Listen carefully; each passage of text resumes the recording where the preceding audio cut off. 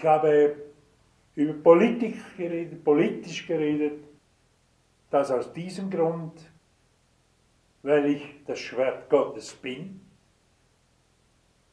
also im Reden, im Entscheiden, Schwert-Bischof. Und da musste ich sehen, wo es hieß bei mir, sei du mein Schwert-Bischof. Du bist da, um die geheimen Machenschaften, die Unwissenden zu belehren und die geheimen Machenschaften Satans aufdecken. Und das sehe ich beim Rothschild und wie die alle heißen da oben, Kiesinger und jetzt haben sie noch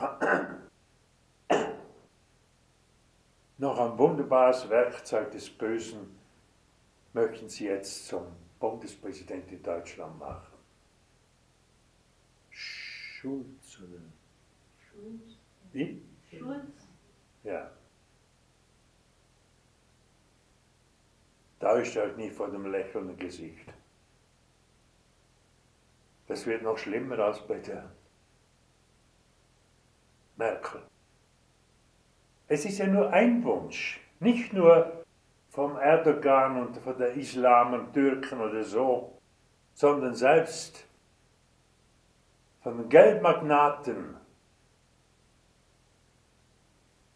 den höchsten Geldmagnaten, der Wunsch, dass das christliche Abendland in Deutschland verschwindet.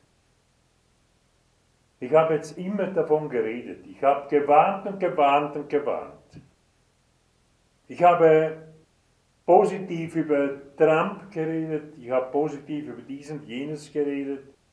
Heute bin ich nicht mehr so sicher.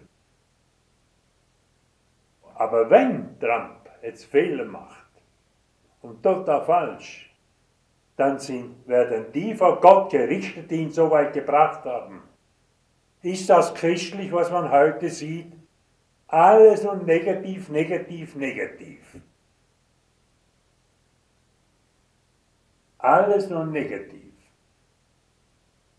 Nur um ihn, heißt natürlich Trump, ich wollte jetzt sagen, immer auf ihm herumtrampeln. Also wer ist der Trump? Die trampeln auf ihm herum. Es wird die ganze Zeit gegen ihn alles Negative. Und über alle, auch in der SVP, ist auch nicht alles nach Gottes Wünschen.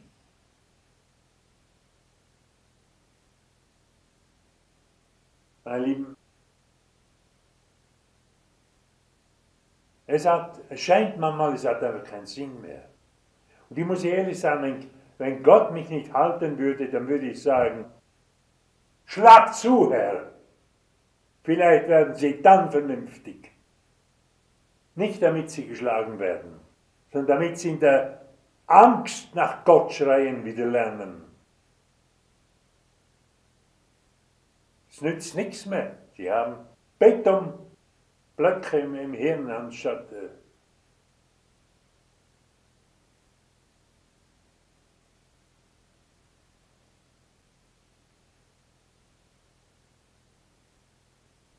Rammstein wird jetzt noch vergrößert.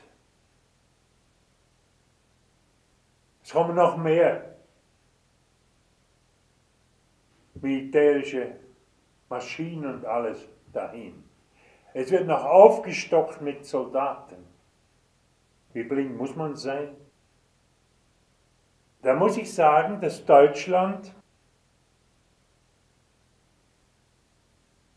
hat Teil an diesen Kriegen, denn von dort weggehen diese,